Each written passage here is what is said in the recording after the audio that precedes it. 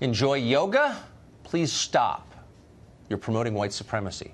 Srina Gandhi, a professor of religious studies at Michigan State, argued in a recent piece that, quote, the explosion of yoga studios, yoga video, apps, yoga pants, and other yoga swag over the past 2 decades is evidence, you guessed it, of systemic racism built on, quote, the labor of black people and people of the global South.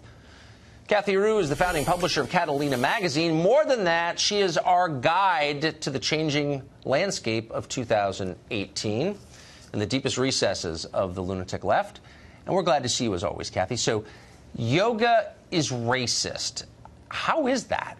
Well, according to this article, many white people who do yoga, and it's mostly white people who do yoga, so few of them understand the culture, the history, and the religion behind yoga, and they're simply enjoying it for the physical aspects of it. So they're not truly understanding yoga and what it goes back to, and they need to if they want to appreciate it, and if not, they're simply giving into this viewpoint of white supremacy, according to this professor. Huh. So if yoga is racist, is hot yoga more racist or less? All Western yoga is racist, according to this author, according to this professor. All Western yoga. So yoga that's practiced in India has nothing to do with the yoga that's practiced in the Western world. Huh. So, what about yeah. Pilates? Are those safe? Pilates was not discussed in the article. It's Western yoga as a whole. It's being practiced by white people, white women, upper class, middle class people, not minorities, not Latinos, not immigrants. Yeah, so this is a white sport, a white activity. Well, that right there is suspect. Okay, so, call the police. What about Taekwondo? I mean, by these standards, that might be banned, right? Well, by this author's standards, perhaps, but she really has a problem with the yoga in industrial, I think it was yoga industrial complex. That's what she called it, the yoga industrial complex. So maybe Taekwondo falls under that. If it's wrong for people in the West to practice yoga, is it wrong for people in the rest of the world to use the Internet, which was created here? Part of our cultural legacy? Well, I think we understand the culture of the Internet, and it doesn't go back to the British colonizing India and what the Indians had to do to introduce them to yoga and show them that their culture was actually intelligent, and that was part of the yoga movement, and that's how it came to the United States in the 19th and 20th centuries. So, yeah, so the Internet would not follow The Internet this. would not. No, what no. about, like, democracy?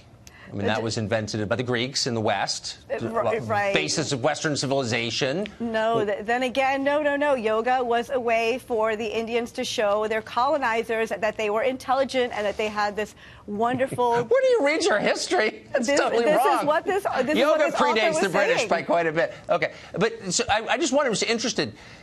How many people who are into yoga in the United States do you think voted for Donald Trump?